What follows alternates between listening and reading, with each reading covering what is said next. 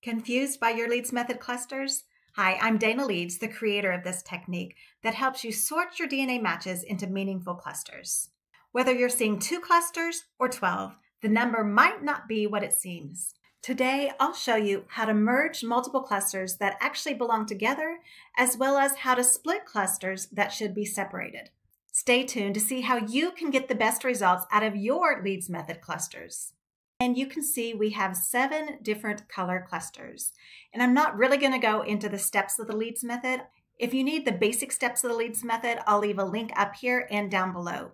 Now, just as a reminder, the ones with the asterisks are the key persons or people. They're the ones I started each cluster with. So here I looked at Don and his shared matches, and they became the orange cluster. Sarah and her shared matches are the blue cluster. And these are from 400 down to 90 centimorgans. Okay, so I have these 7 color clusters, and a best case scenario is 4 color clusters representing our 4 grandparent lines. But really, whenever we get clusters, the key is to figure out what they mean. And the people in each cluster are related to each other because they are connected to each other and are from a specific part of your tree. We often get more or fewer than these 4 clusters, and it's based on your own tree, how the people are related to each other, and who has tested. And so before we actually start working with our clusters, it's great to either consolidate or merge some clusters that should actually be together, or separate some clusters where 2 have kind of merged together and they could actually be 2 separate ones and give us more information. So that's what we're going to look at. And I use the term heavy overlap. So overlap is when a person has more than one color. For example, here we have CL that is both blue, yellow, and dark blue. So those colors are overlap, or CL has overlap of those 3 colors. And then I use the term heavy overlap, when most of the people in one color are also in another. Let's look at dark blue and yellow.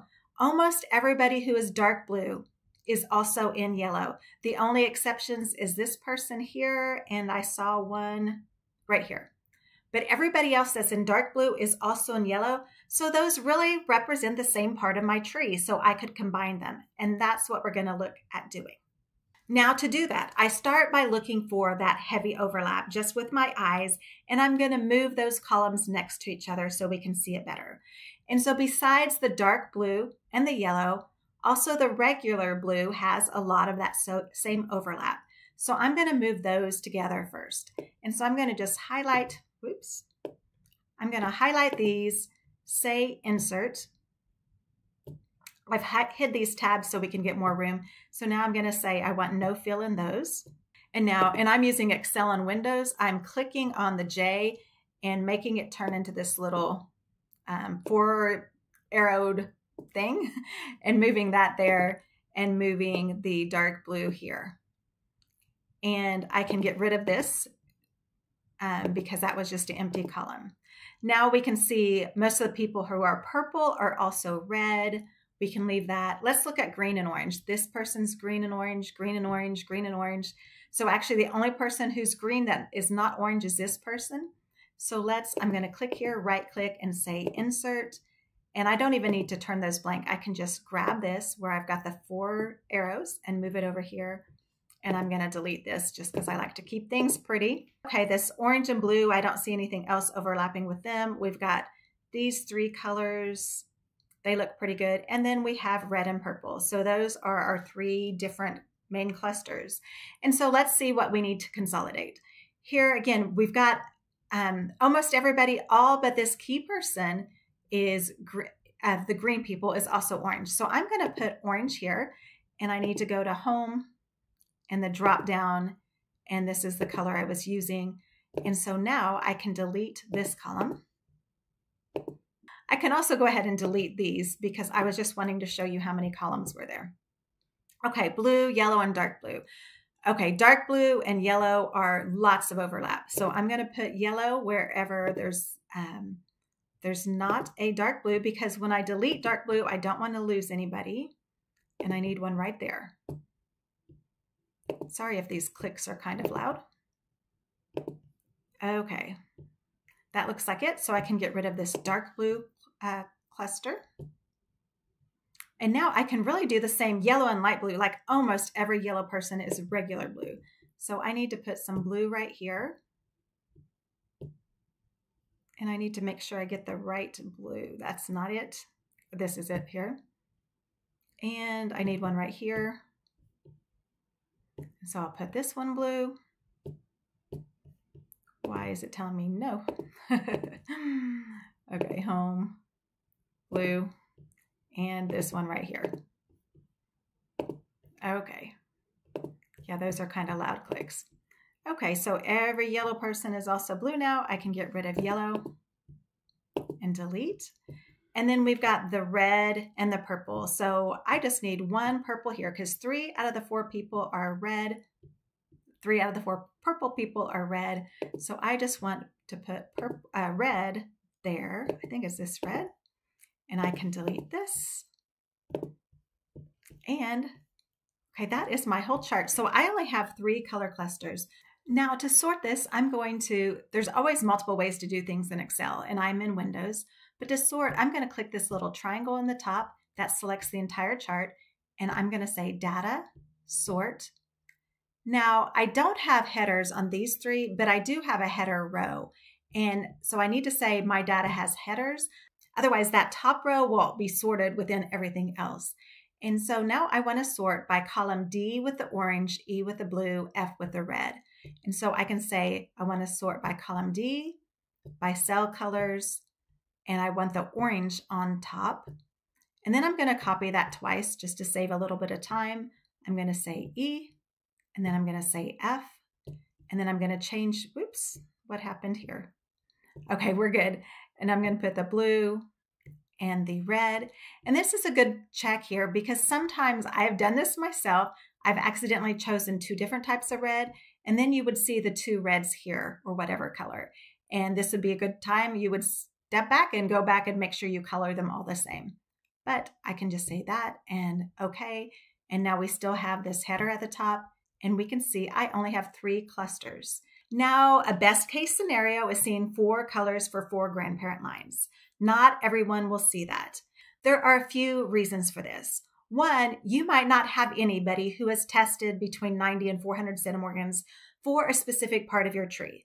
Let's say one of your grandparents is from a country where they're not really DNA testing, or maybe it's just a very small family and you don't have second and third cousins who would fall in this area, this centimorgan range, or not very many.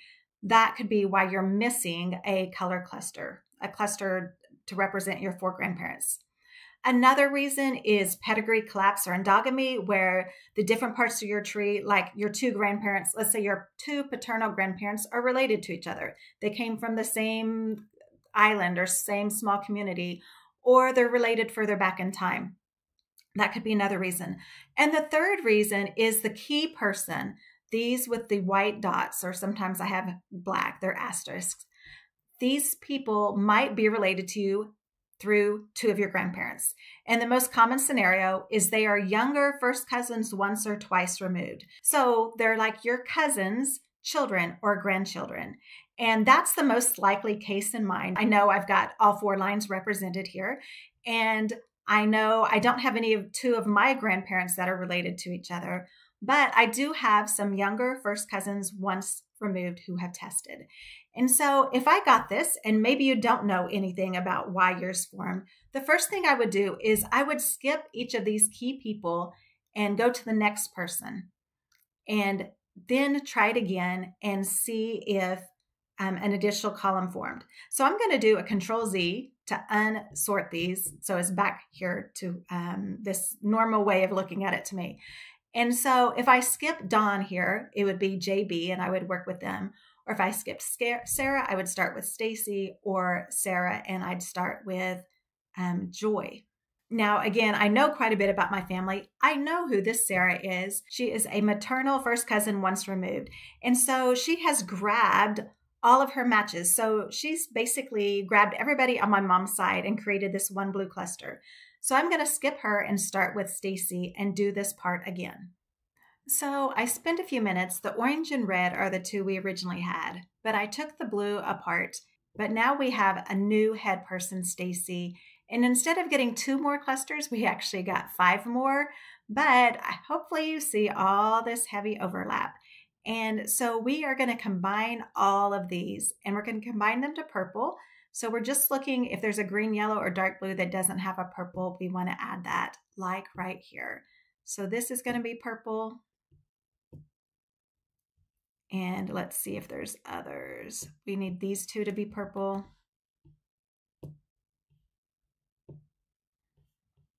And this to be purple. I think that might be it. Oops. Sometimes I'm not sure. It's wanting me to type home purple. So we can go ahead and left click and highlight these and delete these 3 columns. And now we have 4 columns. And I want you to see that if I highlight Sarah here, she's showing as both blue and purple. This blue and purple is representing the 2 sides of my maternal matches. We also have JB here, who's orange and red. She is also a first cousin once removed on my dad's side.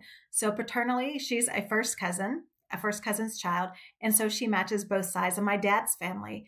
If Dawn hadn't have been here and she'd been the first person, then I would have had the same issue over there. And so let's just sort these to make them look better. Data, sort, and we're going to go through this real quick again. And I have it all set up, and I'll click OK. And now we have it sorted. And once again, you can see all of this. And I have something strange going on here. I'm going to go back and check it. I believe this is probably a mistake, although it could be that Janice just happens to be related. So this is my dad's side. This is my mom's side. It could be, but I think this is most likely a mistake. So let me go look at Janice. I would want to look at CL and see if Janice really shows up as a match to CL.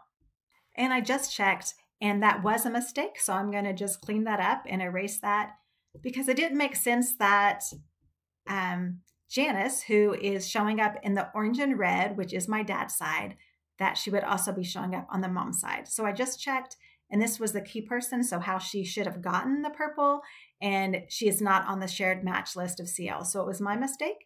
And now we have this great chart. And I noticed a small mistake I wanted to go back and fix. I forgot to say that my data has headers.